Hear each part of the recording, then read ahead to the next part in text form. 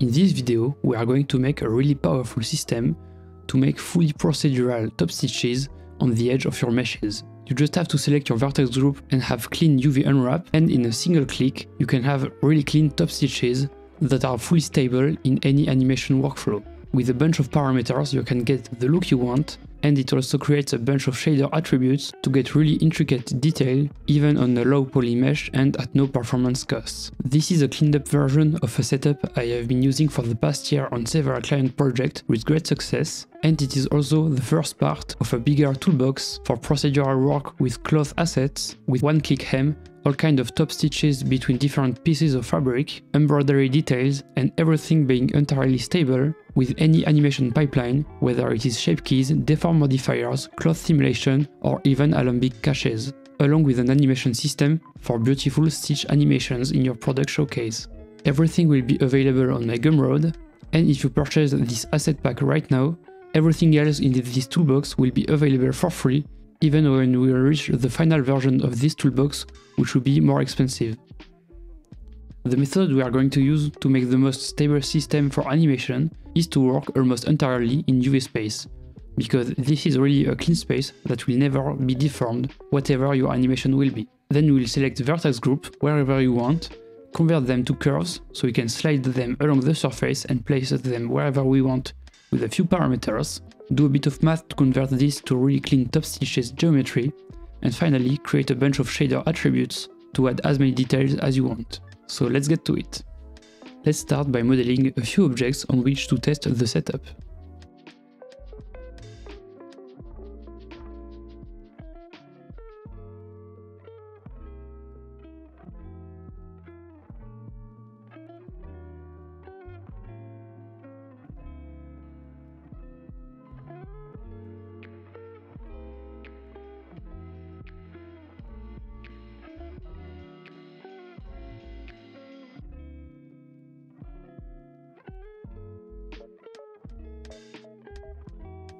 So here are my test objects.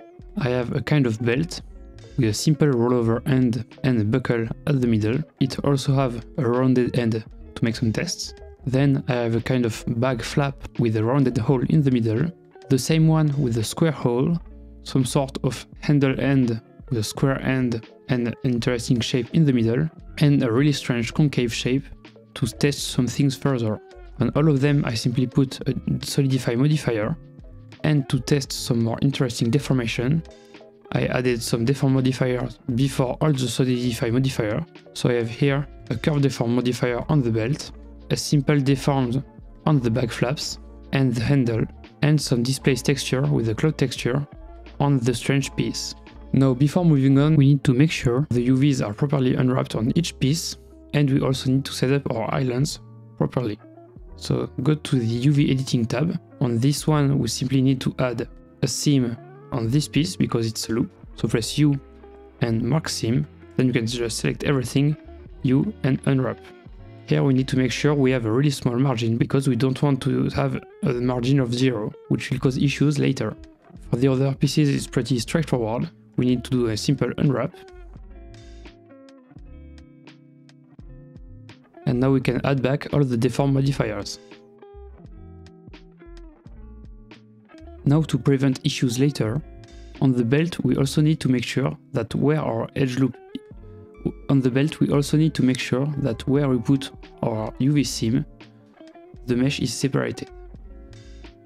At the moment, the mesh here is a single loop, so we can select our seam, and under vertex we can hit rip vertices. That way the part is separated right here, and it will prevent a bunch of issues later. Now we can add some vertex groups on each of the pieces to select where we want our top stitches.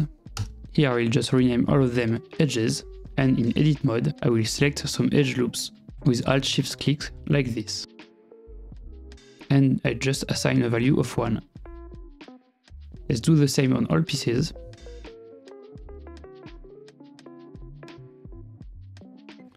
Now we can finally add back all the deform modifiers and move on to the Geometry Nodes tab. Here on one of the objects we can add a new Geometry Node setup, which I'm going to call Group to Topstitches. Now I can put this modifier right between the deform modifier and the solidify modifier, and I can add it on all of the objects.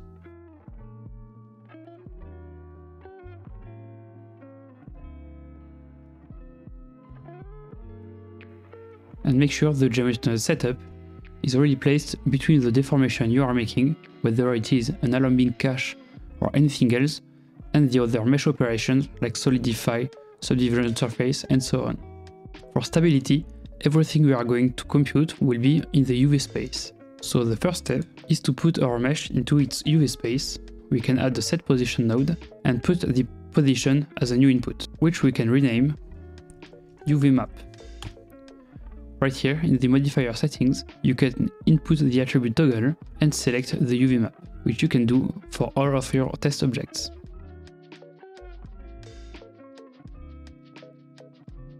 And now you should see all your objects without the deform modifiers applied. Then a second step of the setup is to select only the edges we set before in the vertex group, so you can add a separate geometry node and input the selection as a new input. Here we can also set the attribute toggle and select all our edges. For now, everything is duplicated because the solidify modifier still applies to this, but we'll clean that up in a moment. For now, I just need to clean this part on this mesh. We have a full triangle selected, which will prevent us to have a nice selection. Here I can just use the knife tool to add some edge loops like this and make sure it is not selected by hitting remove. Now the end of this triangle is cleaner. Now to prevent everything from being duplicated, and because we only work with curve, we can add a mesh to curve node, and these 4 nodes are the basis of our setup, which we can frame with Ctrl J. Then let's right away set up the output of the group so we can move back into the world's coordinates and merge the curve that we will edit with the base geometry. So we can add a group input, and here we need to sample the UV surface. The UV map will be the source UV map. We can set it to vector and sample the position, like this. Now we can add a set position node, put the value into the position, and right after it we can add a join geometry node and also put back our source geometry like this. Now we should see our source geometry with a black line on the edges, which is our new curves. Let's frame this in 2 different blocks like this. And now let's try to offset those curves. Let's add a set position node. Here we can add a vector math node, set to scale, because we will scale some vector by an input value to get our deformation. We can plug this into the offset input of the set position node, and let's add a group input and put the scale as a new input. This one will be the edge distance. We can set its subtype to distance, and it will be a single value. For the direction along which we want to slide everything, we need at each point of the curve to have a direction which is perpendicular to the curve itself. As of now, the only direction we are sure of is the tangent of the curve, which is this way, so we need to find a way to flip it 90 degrees, which will be quite hard to do consistently in 3 dimensions, but luckily we are still working in UV space, so we are sure there is absolutely 0 z component, so we can just rotate our tangent along the z-axis. And to do that, the cleanest way to do this with proper vector math is to compute the cross product of our curve tangent with a z vector, so make sure we have only one on the z value, and input this as the scale of our vector. So this we can frame, and it will be the core of our slide edges. Now if you test this with a smaller edge distance, you should see things starting to happen. The behavior is promising, but not everything is consistent. We have 2 different directions that are happening on one pieces. The center part needs a positive edge distance value and the outer part a negative one, and it is the same on the other pieces. We also have some issues where there are overlaps, which we'll clean up in just a moment. Now the change in direction is basically due to the fact that we can't really predict the direction the curve will have when Blender converts a mesh to a curve. So some might have all their tangent vector pointing in one direction, but some in the other. And when we are computing the cross product, they might not end up in the same direction. We could fix this problem a bunch of different ways, which would involve a lot of math, so that would be quite clean, but it would be really hard to implement. So to fix this issue, I propose a much simpler solution, which is simply to try to move the edges just a little bit, and we'll see if we are outside of the mesh, then we need to reverse its direction. So that will ensure all our sliding edges are still in the inside of our mesh. So to do that, right before our slide edge group, we can add a reverse curve node, and now we need to select the input. As I said, we want to try to move some points, so for that we can use a sample curve node, because it will right away give us the tangent, position and everything. Now for our random value we can select the factor to 0.5, so we'll always select the middle point of our curves. And to make sure each curve is selecting a single point along itself, we need to make sure each curve is aware of its curve index. We can add a capture attribute node right here, set to integer and spline, and we can sample the index. That way, if we have a look, each spline is aware of its index. And now we can plug the output of the capture attribute as the curve index. Now let's have a look, and we have two different position values, so we have one single value for each curve.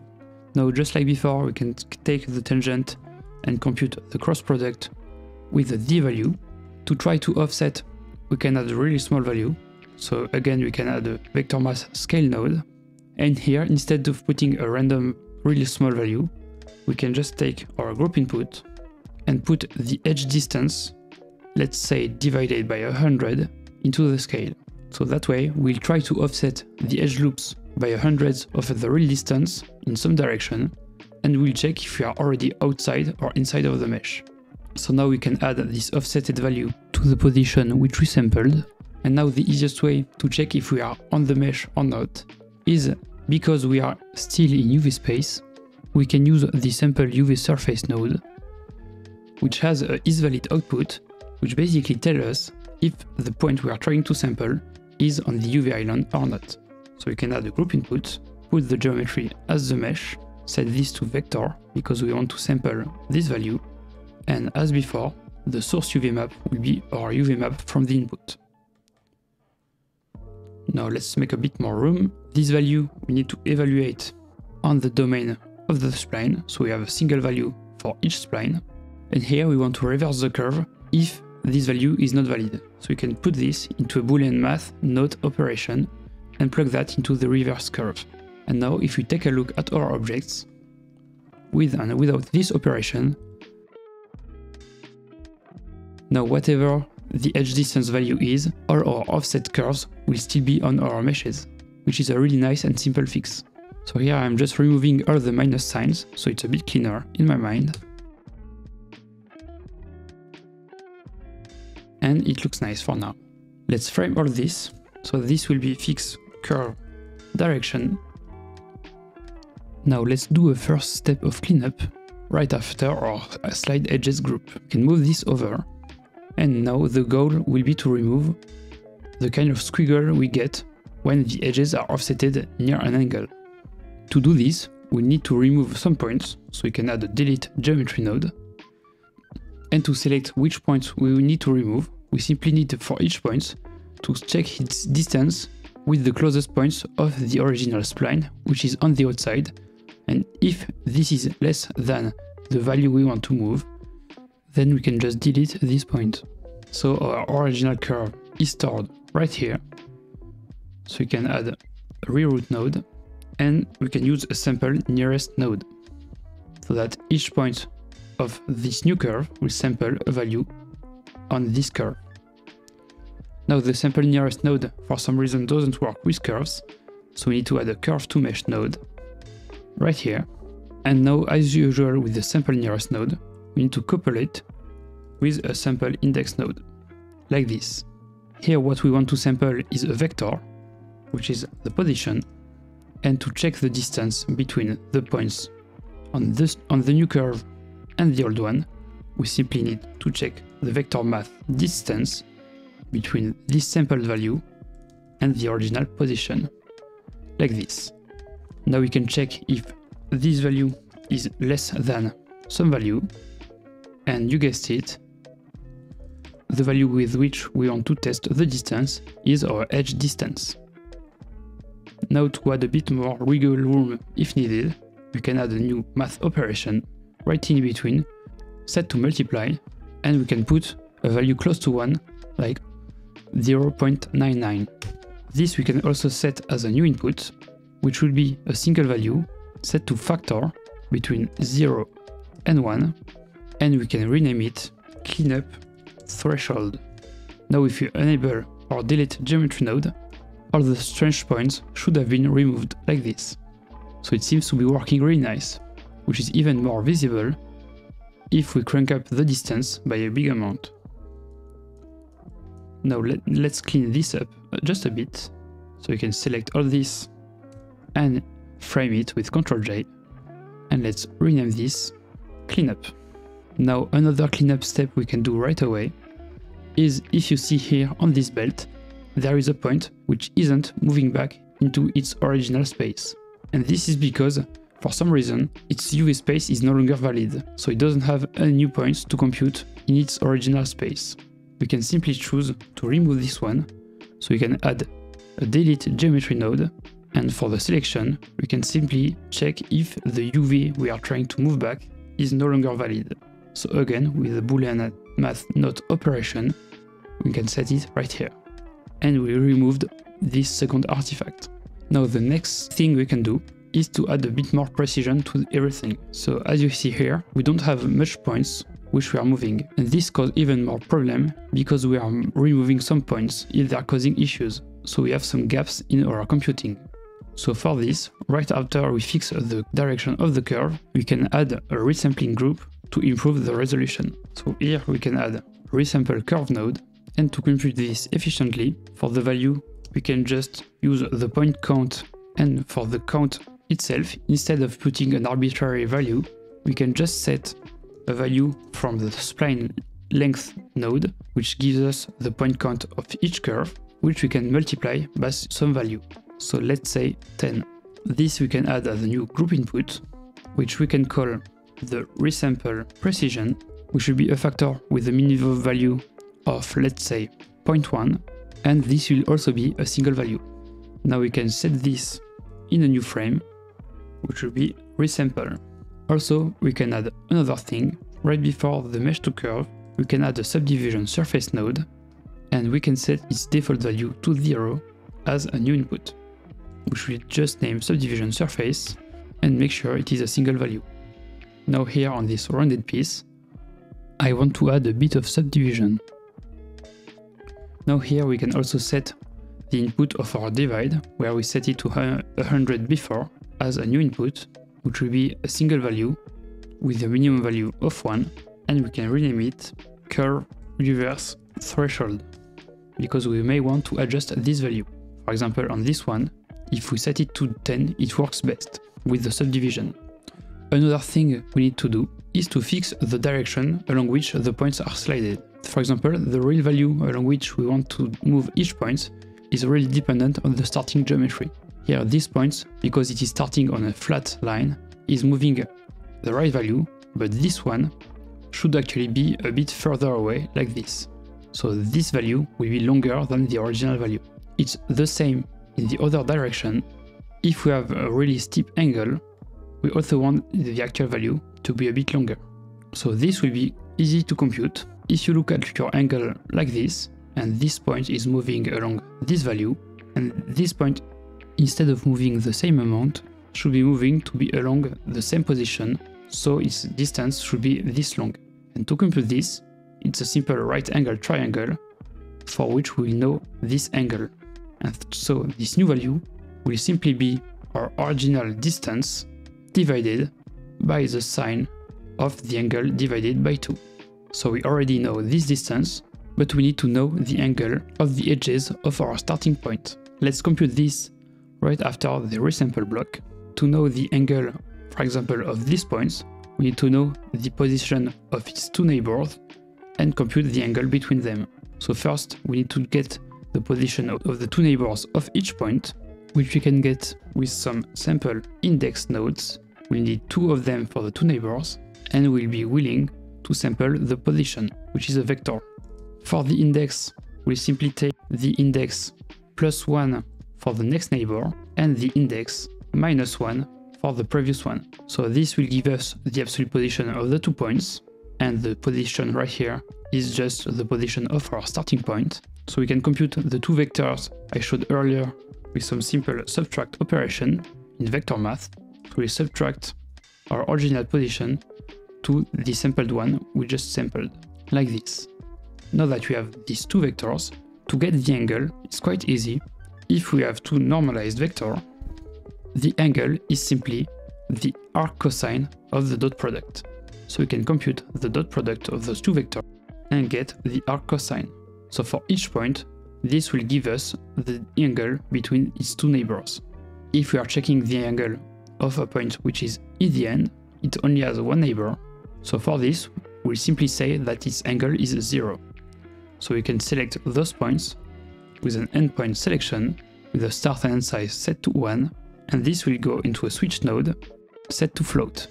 And right here, instead of switching between the angle values, if we take the formula from before, we'll simply switch between the sign of the angle and 1. So we only have either this whole function or the original distance.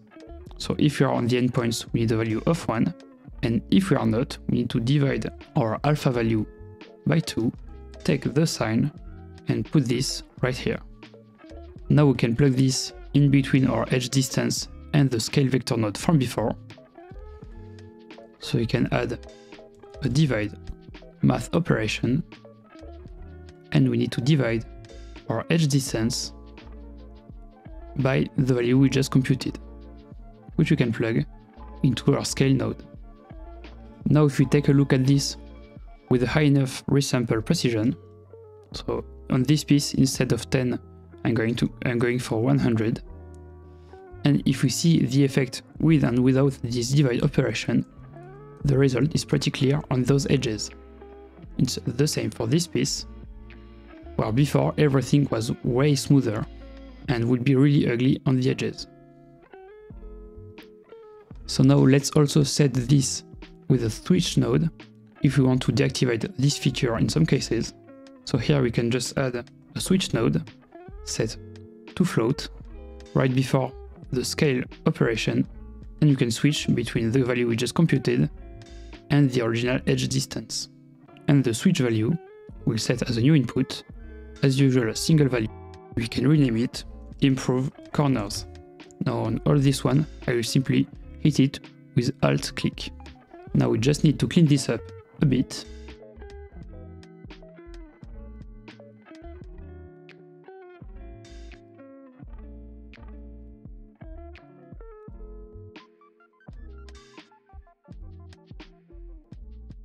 And we can frame everything here, and this will just be fixed corner distance. Now let's finally move on to modeling the final stitches. For that, we need to duplicate our curves at the bottom of the solidify modifier, resample it so we have regularly spaced points, and then shuffle some points so we can have some oscillating stitches, either in saddle mode like this, or in cross stitch, which will look more like this. So right here at the end, we need to duplicate the branches. For this, we can just select our set position node. With Alt P, we can remove it from the frame, and Ctrl Shift D duplicate to have a copy of this. Now we'll add a join geometry node right here, and here we need to compute some offset values. So we have duplicates on each side of our mesh. The offset we will compute will depend on the normal of the mesh right after the set position operation. So for that, we can duplicate the 2 set position nodes like this, and we'll start working on the offset values. Because we want to slide along the normals, we need to know for each point of our curve the normal of the closest surface point of our original mesh. So we can take our original mesh with the group input and add a sample nearest surface node. For the value we can set to vector, because we want the normal. And this value we can simply scale by some amount to get the offset. Now right away we can set the scale as a new input, which will simply be the material thickness, which will be a single value set to distance. And here in our modifier, we can simply copy and paste the thickness we set to our solidify modifier. Right now it is being duplicated on top of our mesh, so we also need to multiply this by -1. And now let's correct the distances on all of our test objects. Like this. So it seems to be working really well. We have our duplicated curve lines on each side of our objects. Now it might also be time to add another offset, so we can set our stitch a bit above or below the surface. So right here we can duplicate our scale node, put it as the offset of the other branch, and for the value we can set a new input, which will be the surface offset. Again, we can set a single value and a subtype distance. And on the second one, we can simply add it to the material thickness. Now let's select all our objects, and for now let's set this value to 0. But as you can see, it is working well to offset everything. Now let's join this block in a frame, which is going to be the surface offset. Now to offset the points and make the stitches, we first need to resample our curves, so that the points are regularly spaced as we want, and will correlate to the distance at which we want our stitches. So right after our UV sampling group, we can add a resample curve node, and to compute its value, we need to have a group input, and we need to add 2 new inputs. The first one will be a float subtype distance, single value, with a minimum value of 0, and it will be the stitch step size. Then the other one will be an integer, minimum value of 0, single value, and it will be the stitch resolution with the minimum value of 1 and let's say a default value of 3. Let's just put this to all our objects. Now the easiest thing to do will be to just resample everything by length using the stitch step size.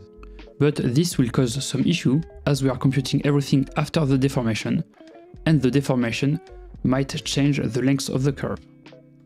But fortunately we are working in UV space, where everything is fixed no matter what the deformation is.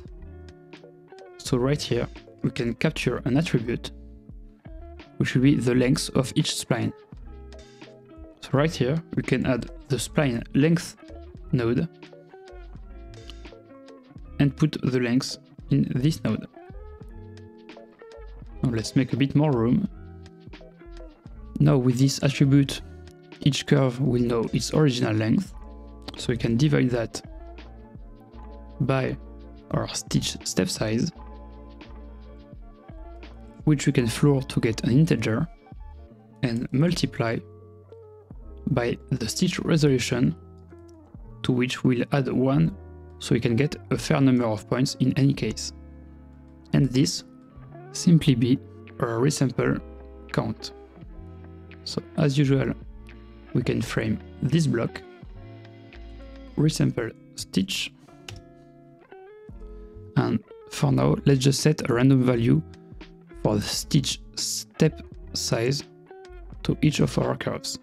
For example, in my case, 0.1 meter. Now that you have all this, we can begin to switch points to get our saddle stitch, which is the easiest case. So to switch some points, before the joint geometry nodes of our 2 curves, right here, we need to add some set position nodes. And here, for each curve, we need to sample the points of the same index from the other curve. So we can add 2 reroutes node, set a sample index, set to vector, and this one will go on the bottom branch, this one on the top one, like this. Now we can set the sampled value as the position offset of the set position node, and here we want to sample the position, like this. For the index, we can just put the index, just like so. Now with this, we just completely swapped the 2 different curves, so now we need to select which points we want to swap. So for the saddle stitch, we need to have our group input so we can know the stitch resolution.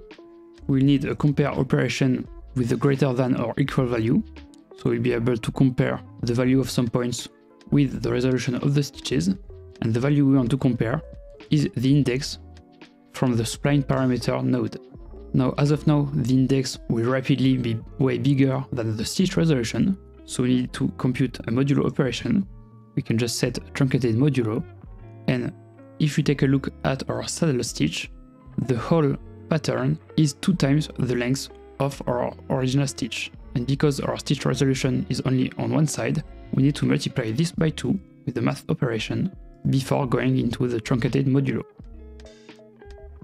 And if we plug this into our set position nodes, just like magic, we have some alternating stitches, and if I set it properly to multiply, like I said, instead of add, I can change the resolution as I want, as well as the step size to get everything properly. And you can already see the potential of everything. So this was the simple case of the saddle stitch, and let's right away push this a bit further to get our cross stitch. So if you take a look at our saddle stitch, we have our original points like this, and we simply swapped a few of them to get our stitch. For the cross stitch, we want to have something which would look like this. So for this, we need to add points at some places and compute a new offset value, which will be the middle of the two curves. So let's start by simply making the offset points go at the middle, which will be pretty easy to do. Right before and in between the sample index nodes, we can add our sampled value to our position and scale this by a value of 0.5, so we can average the two positions. We can do this on the two branches, and instead of plugging it directly into the set position node, we can use a switch node set to vector, so that the false input will be our new value, like this. And now, as you can see, we already have something which is looking a bit more like a cross stitch. Here we can set the input of those new switch nodes as a new input, which will simply be to enable the saddle stitch, which we can also set to a single value, so we can switch between the two different modes like this. Then we also need to change which points we are switching. Instead of switching a bunch of points at some places, we need to switch only one point every few points. So we can add a switch node set to boolean right here. Again, we can set our original branch to the true value and the switch mode as our new input from just before. And now to compute our value, we can again take our spline parameter, the index, again with a truncated modulo, but this time we'll just take our stitch resolution, to which we'll add a 2, because right after that we'll add some points as I explained before, and to the index I will add 1. Now instead of a greater than or equal, here we can just take the result of the equal check set to integer, and we want to check if this modulo is equal to 0. So now it's a bit hard to see the effect, because it seems like it's just like before where we have a crossing, but in reality we really have two V's like this. And the final step of the cross stitch is to add some points, so when you are switching mode, the step size is still the same. So for this, right after our resample mode, let's make a bit more room.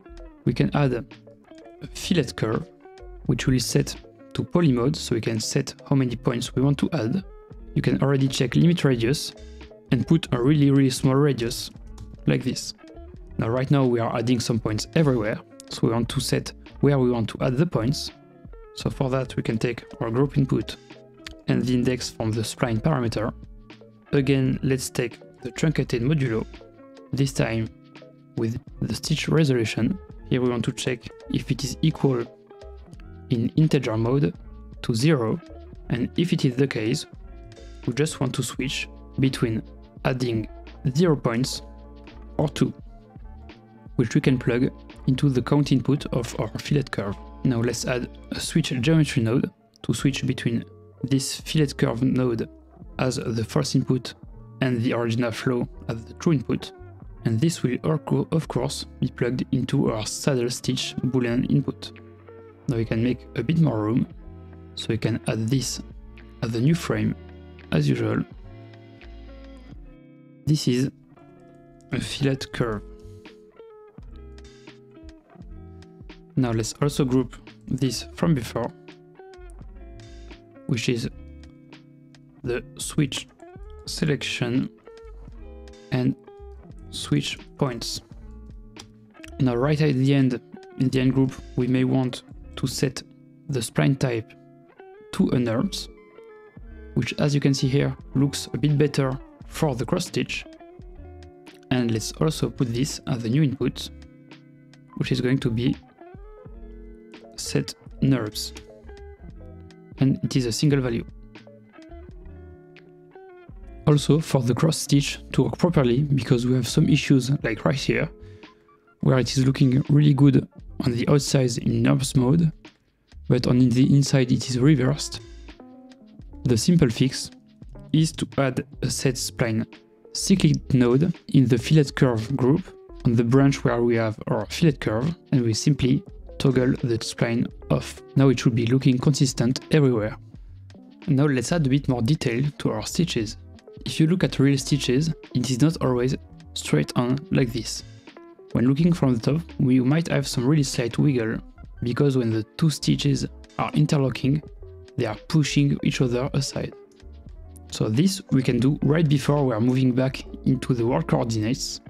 We'll be able to add two set position nodes, right here. And to offset the position, we first need to have a repeating value, which goes from -1 on one side of the stitch to 0 in the middle and 1 on the other side. And this again and again, which we can do by taking our group input. As usual, we can take our spline parameter, the index, into a floor modulo, and this will go into a map range node. The output will be from -1 to 1 as I explained.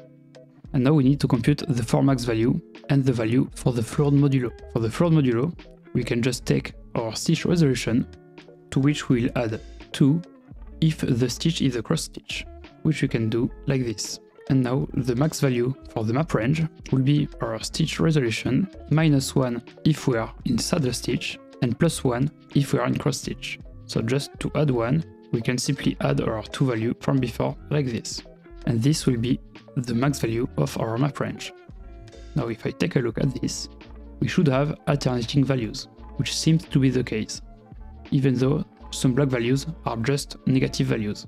Now for the side-to-side wiggle, we can just take this value which goes from -1 to 1, multiply it by some value, which we can take from the group input as a new input, which will be the stitch wiggle, again a single value, and we can just set this to a distance. Now this value will simply scale a vector, which is as usual our curve tangent with cross product with a vector which has only 1 on the z value, like this.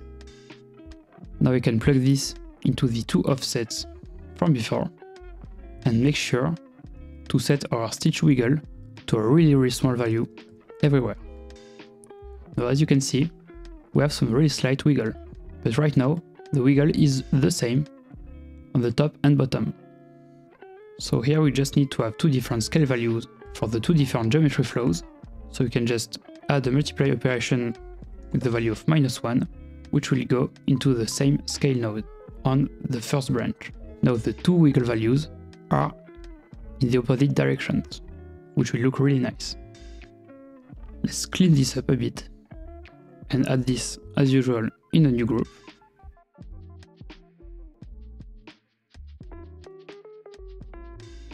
Which will be our stitch wiggle. And now a final detail I want to add on the stitch itself is for the surface offset. I want to have a different value on the middle and the edges, so that it doesn't look all flat and boring like right here if we are not in NURBS mode, and you can also smooth and round out everything. So with this new value which goes from -1 to 1 on each side, I instead want a value which goes from 0 to 1 in the middle and back to 0 on the side. So I can just take the output from the map range node, take the absolute value, and subtract this to 1. Perfect. Now with these values, which for now just goes from 0 to 1 on each side, I want to have a smoother range.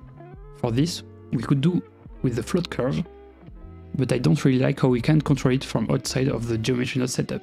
Instead, we'll make a custom quadratic function, which will look like this. Here is the simple function, which I will really quickly implement. From the end to the beginning, as usual, we need to have 1 minus something, which is the output of a power operation. Let's put 2. Here we need to take the output of an absolute, subtract node, which is something minus 1, and the something is just our value. Now we can group this with Ctrl G, set the value as an input, the exponent as another input, and we can output the end value of the subtract operation. The second value, I will just rename it exponent, and this is our quadratic falloff function, which you can put right here and set it as a new group input, which will be, as usual, a single value set to factor this time, and it will be the stitch shape. And now the output of this quadratic falloff will be used to mix between two different values, which will be on the B input or surface offset from before in the surface offset node group, and on the A input we need a new input, which we'll call inside offset, and this is a distance and a single value. Now if I plug this mix node, and right here between our values from before, let's just clean this up a bit and see if it is working properly.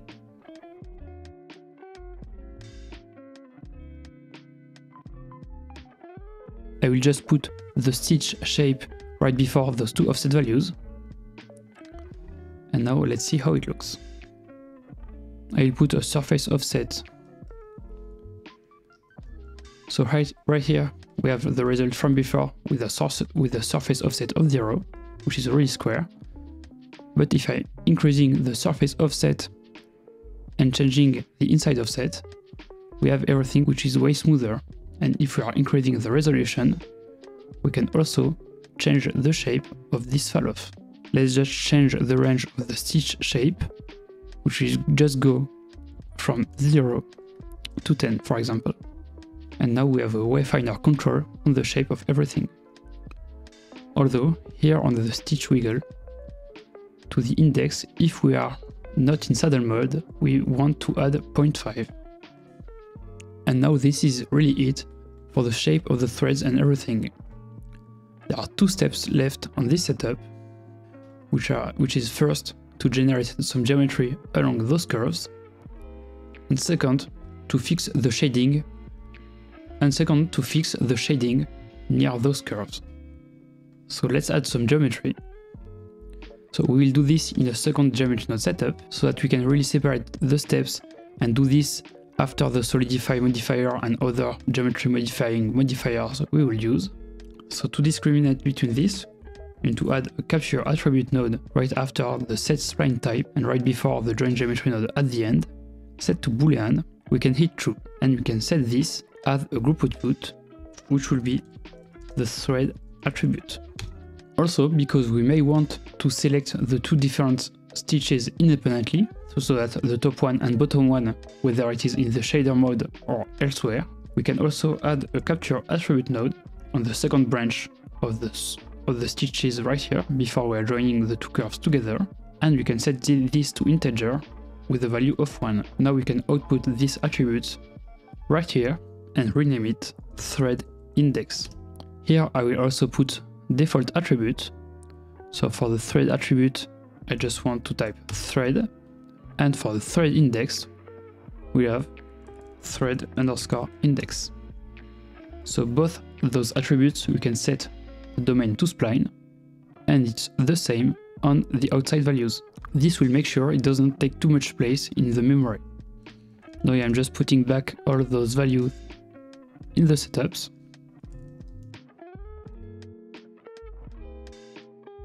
And let's add a geometry node setup after everything else. This will be stitch curve toMesh. So right here, in our node group, the first step is to separate the geometry. And for the selection, we need an attribute, which will be our thread from before.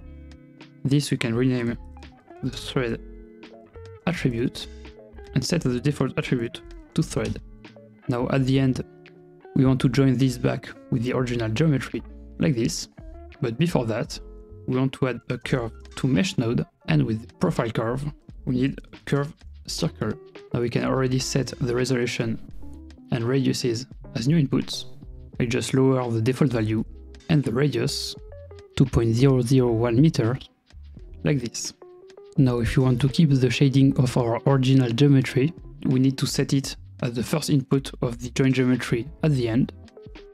And now let's add some other attributes. First, right now the curve is always in the same direction, so I want to add some twists. We can add the set curve tilt node right before we set the curve to mesh, and this value we need to change all along the curve. And to that we also need another attribute from our geometry node group from before, which is the spline length we captured in the attribute when we resampled everything. So this attribute, which we can set to spline, we can just output right at the end with a really long line. So this will give us a really stable length distance because it has been captured in the UV space. We can set it as a length attribute and set the default to thread_length. The subtype will be a distance. Now back in our stitch curve to mesh, we can add a new input, which is the length attribute, subtype distance, and right here we can set our thread length, which will also be the default attribute. Let's also make sure we set it before. And now if we take the spline parameter factor, multiply it by this value, we'll have an always different but stable value for each point along our spline. Now we can take this and multiply it by some value for our twisting speed, which we can set as an input, which will be the twist speed, and this will be a single value. Now if I put this value way high, you can see its effect very clearly, as you can see here. Now in order to be able to properly shade this right after, we need to store some attribute to basically get a clean UV space for each thread.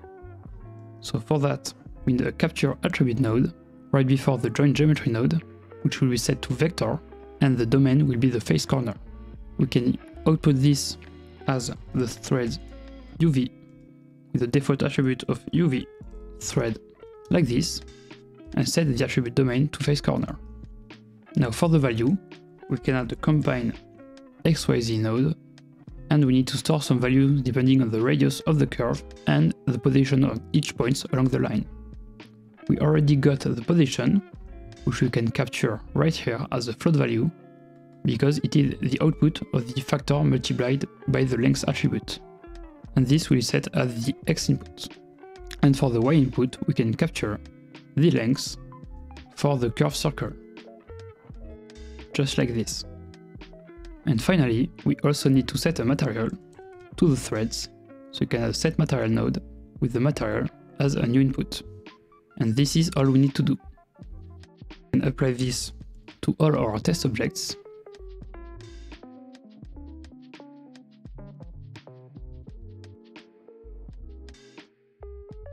So all our geometry will be appearing right here. Now by playing along with the parameters, we can get a bunch of interesting results. And before moving on to the texture, I just want to change some parameters so that we can stack those node groups. To do that, we would just need to pipe in the values from the previous modifier we'll add to the new one. So we need to add 3 new attributes, which correspond to the 3 outputs attribute we have here, so that we can pipe everything into a single stitch to curve mesh node group. Really quickly, we can just add some reroute node on the 3 lines right here, plug the new inputs node to the outputs from before like this, and now we just need to add some math, add operation in between each line.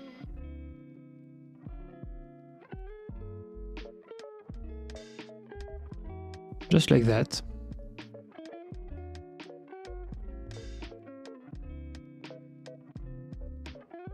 And now if we test this, so if I duplicate this group with a different edge distance, and on the second group I set my attributes to the outputs from the previous one, it works perfectly. And now I can stack them as many as I want. I can also put them on different edge groups.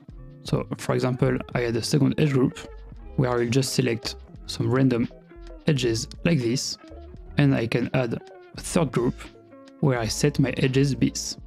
And it also works perfectly. Now I just need to make sure my default attributes have the same name.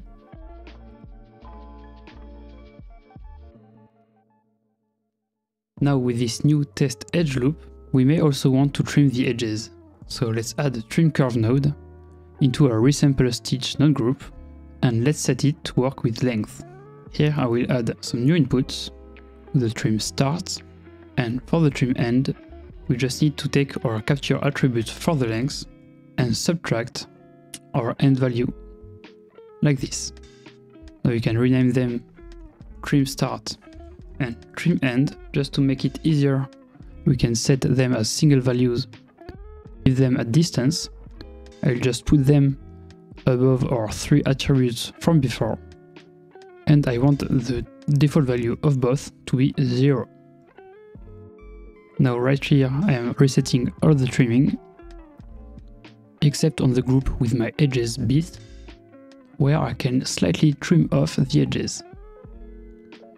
Right now it is squashing everything, so we also need to subtract those 2 values from this flow line right after we capture this attribute.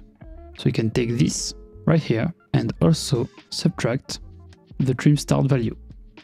And now whatever trim value we choose, everything should be computed correctly. For the texturing, we are going to create a new kind of UV map in a different space, which will store for each point on our mesh some data corresponding to the closest point on our spline. We are going to store the position of the point along our spline, so that will give us a gradient all along our mesh. And for each point on our mesh, we are also going to store the distance between the closest point on our mesh, projected along the vector perpendicular to the spline, and the distance projected along the tangent of our curve. This will allow us to create a bunch of different gradients that will radiate outwards from our curves, and also have a different value all along our mesh line, which will also enable us to create points at each point where our stitch is going into the material, create seam puckering, and everything else. To do that, we are going to store some attributes on our mesh right before the end, where we are merging it with our curves. So we can duplicate the group input and put it back right here. Now we are going to store some data in the UV space before putting back our object into the world coordinates. So we can add a 2 set position node. The first will allow us to go into the UV space when we are plugging in the UV map, and the second, with a sample index node set to vector, will allow us to go back to the world coordinates when we are sampling the position of the original points, like this.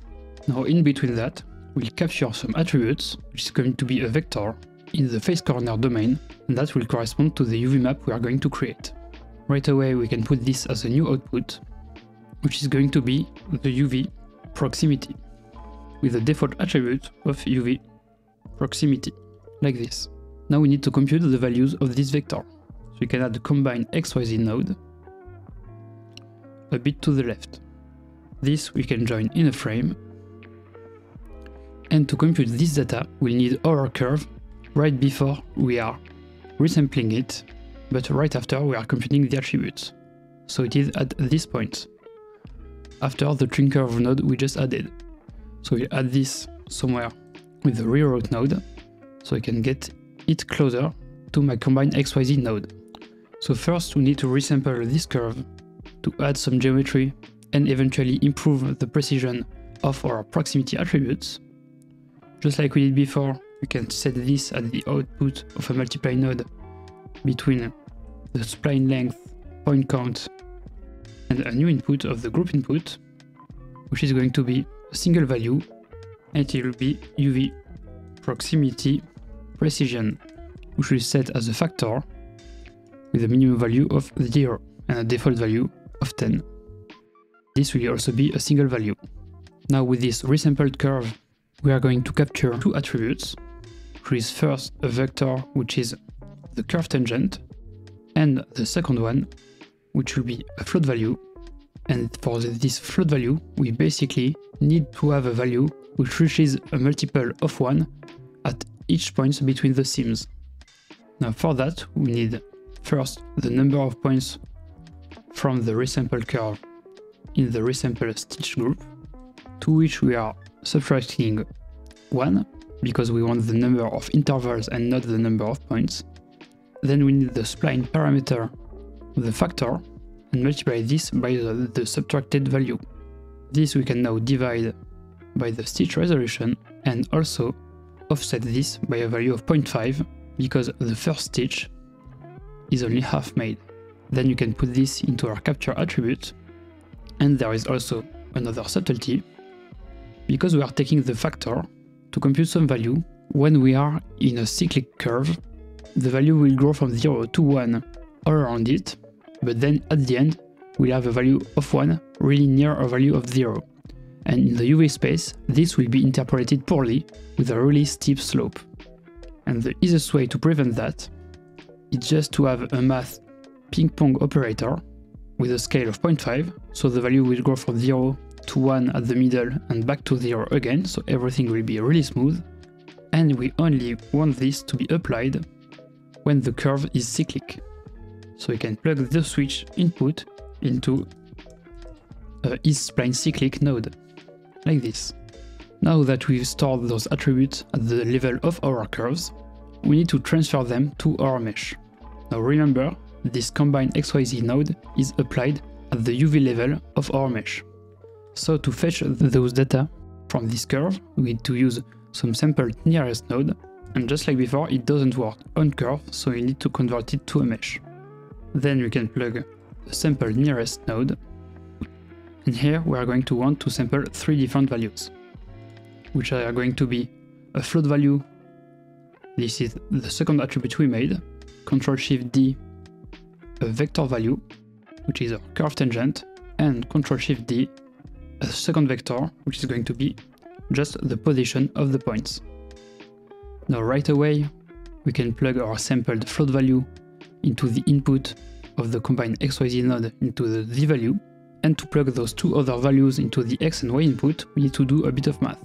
As I said before, we want to know the position of the points projected along the tangent of the curve. To do a projection, a bunch of different operators in Blender, but in our case, as the normal tangent are already normalized, we can just use some vector math set to dot product, and this will give us the same result in the case of normalized vectors, which we can plug in the X and Y inputs. Now here we want to project one vector onto the tangent, like this, so we can plug in the output of the sample of the tangent, and the other will be perpendicular, so again we can use our cross product trick with the value on the z-axis as the target of the projection. And now the values we are going to project is just the difference of position between our point in our mesh and the closest point on our mesh line. So we can add a subtract operator and just subtract the position like so. Now we can frame this, which is going to be our UV proximity computing, and it should already work perfectly. So let's go to the shading tab and test this out. I'm going to set this name to UV proximity. Now, in order not to break everything when we are computing our UV attributes, because we are moving in and out of the UV space, we need to do this with a separate components node right here, so we are only computing this data on the meshes, and then we can just join back our curves with the join geometry node, like so. Now for the use of the shading attributes, I think it will be clearer if I just show you how I set it up in the demo scenes at the start of this video. So here I set up my belt with 3 geometry node modifiers to create the stitches. The first one creates the stitches on the outsides of the main part, the second one gives the second layer of it, and the third one creates the additional details. Now all the attributes can be piped from one modifier to the other except the UV proximity. So here I had to create a new attribute for each of the modifier. So I have UV proximity bis, and UV proximity ter. And all the other modifiers are as usual. I have a solidify modifier, a symbol bevel modifier, subdivision surface, and finally the node group to convert the stitches to a mesh. Now into the shading tab. Here I am inputting all my 3 UV proximity maps and I am processing them with my Topstitch proximity shader node group. And because I have 3 modifiers, I am stacking 3 node groups like this with the first 3 outputs plugged into the first 3 inputs. Now before I show you how I set them up, I show you how it works. So here I have a bunch of parameters and 4 different outputs. The first one creates circular gradients at each of the stitches meeting points. They should stop right where the stitches start, but you can change this distance if needed, and you can also offset the position of the gradients.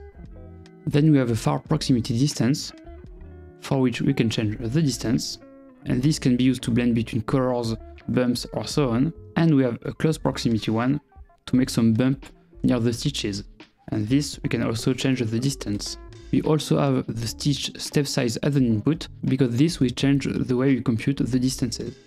Now when we are stacking those groups, all the different attributes are just added onto another with maximum operations. In my case, I am using all the whole masks with some mapping to drive a bump node and blend between the original leather color and a darker version of it. I am doing the same with the far proximity to darken everything near the edges, and also with the close proximity to add another layer of bump and darken everything even more near the stitches, kind of fake ambient occlusion. Those 3 groups are doing the main computation.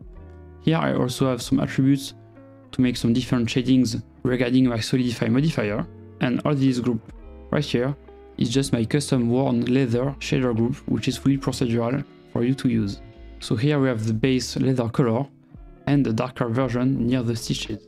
And also the last output of the node groups, which I am not using here, can be used to drive a noise texture, for example, to create some seam puckering along the edges. So this way you can have a noise texture properly flowing all around your stitches. Now let's finally have a look inside our node groups. So here I am inputting our UV map, which we made in the geometry node modifier, and I am splitting the different channels for my different computations. First, to compute some fall-off distances between the stitches and our mesh, I am only selecting the X and Y channels, because the Z value is a growing value all along our stitches, and I am computing the length of it, which gives us a gradient in local space all around our stitches. This I can simply put into some map ranges with the input values as I showed earlier, and with the maximum operation I can stack them with the values from the previous modifier.